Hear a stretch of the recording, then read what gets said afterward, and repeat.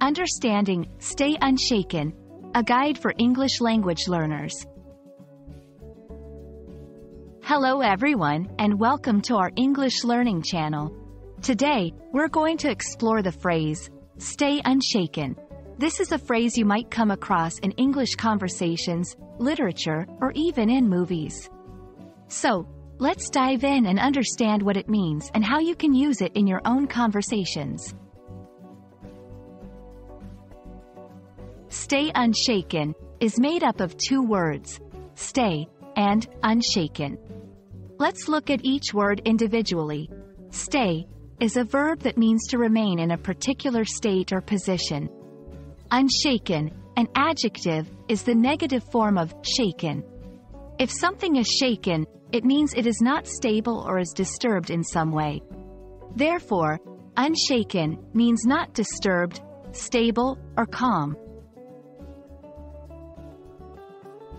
When combined, stay unshaken is an encouragement or advice to remain calm, composed, and undisturbed, no matter what challenges or difficulties you might face.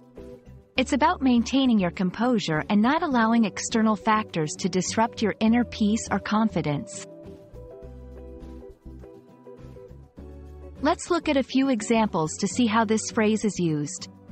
1. In the face of criticism, even though the critics were harsh, she stayed unshaken and continued her work with the same passion. 2. During difficult times, despite the challenges of the project, the team stayed unshaken and delivered exceptional results. 3.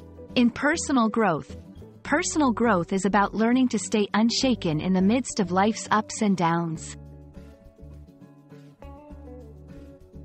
Understanding synonyms can help you better grasp the meaning and usage of stay unshaken.